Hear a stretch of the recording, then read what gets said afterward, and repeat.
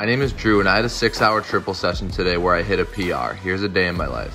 First, I wake up, flood the body with 30 ounces of water and get sunlight. Now we make 2 egg sandwiches on Dave's Killer Bread. I keep my breakfast the same every day and prioritize fats in the morning.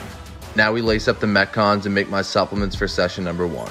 Listen to some Cole Swindell on the way over to the gym where I had a 20-minute EMOM with 15 cals on the Echo Bike and some shuttle runs. My lungs were on fire after this. Now we go home and work, eat bison and rice, and make my supplements and pre-workout for session number 2.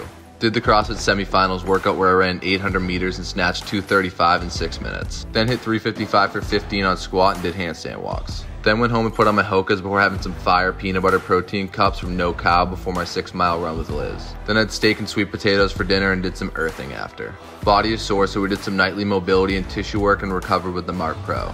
Then we had some bison 6, protein, ice, and watched the challenge to cap off the night.